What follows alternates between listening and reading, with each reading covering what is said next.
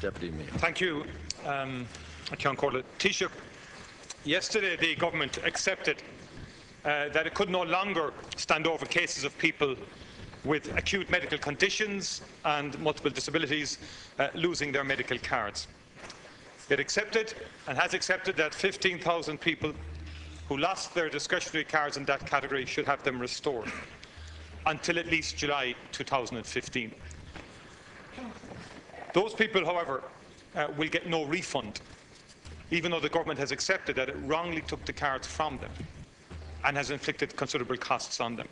The Carers Association yesterday estimated that many families, it would have cost them up to €1,200 a month as a result of taking the cards from them. And young Katie Connolly, her condition, $7,000 a year it would cost her family, and she lost the medical card and it caused considerable distress to that particular family. They should be refunded, Taoiseach, and I'm asking you, will you put in place a mechanism to facilitate that? I asked you yesterday, Taoiseach, about the other 15,000 who had lost their cards. What is to happen then? They're not getting them back. Over 30,000 lost their medical cards, according to your government statistics. Only 15,000 are getting them back. Some were paralysed with fear and absolute shock and were not in any position to respond to the infamous letters that went out over the last 2.5 years. Yesterday's decision, Taoiseach, also creates further injustices. There are thousands of people out there who, since 2011, would have applied for medical cards, discretionary medical cards, with similar acute conditions and similar disabilities, but who were governed by the same policy framework that governed the removal of the 30,000. They've been refused, and they're not to get any medical card, despite the fact that you now accept that that same policy framework was wrong, and you're giving cards back to 15,000 who lost as a result of it. Question, please. And anybody with a new diagnosis in the coming weeks or the coming months, Taoiseach, will be governed by the same policy framework that you said was wrong and occasioned your decision to restore it to 15,000. So the question, Taoiseach, is, I think you have to accept it's a shambles, it's inconsistent, it's incoherent.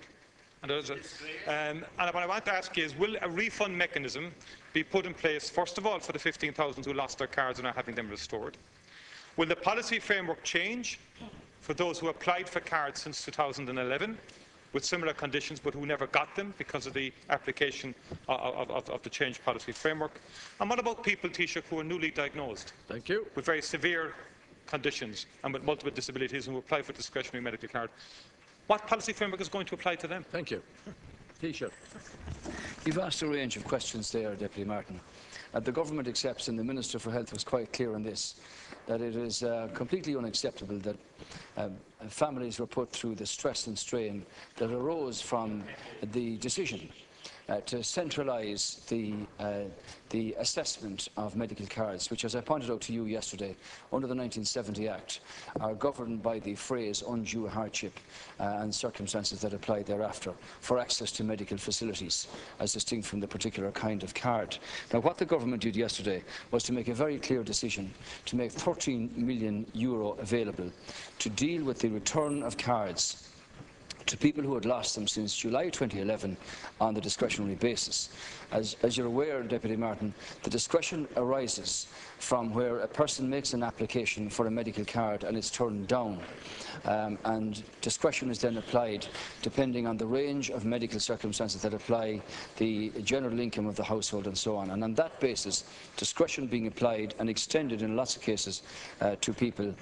When that review was then carried out, people lost their cards. So decision of government yesterday was very clear. 13 million cost to return the cards to people who lost them on the review, which began when the centralisation issue was started back in 2011. And the HSE, as confirmed this morning by one of their senior personnel, are now working flat out to see that those cards are returned to those 15,000 people, 13,000 and 2,000 who had a GP card given to them inside the next 4 weeks. When you raised the point about people who applied and who were unable to respond because of their particular challenge or difficulty or medical circumstance, of course, the circumstances that apply in those cases where they didn't respond will be taken into account by the HSE, because they have to. Obviously, people can be stressed and under pressure, or may, for a variety of reasons, not be in a position to respond in the way that one might expect normally. For instance, I know of a couple of cases where people were asked by the computer to respond who have motor neuron, who were unable to speak and unable to move, and therefore to respond to all of these things.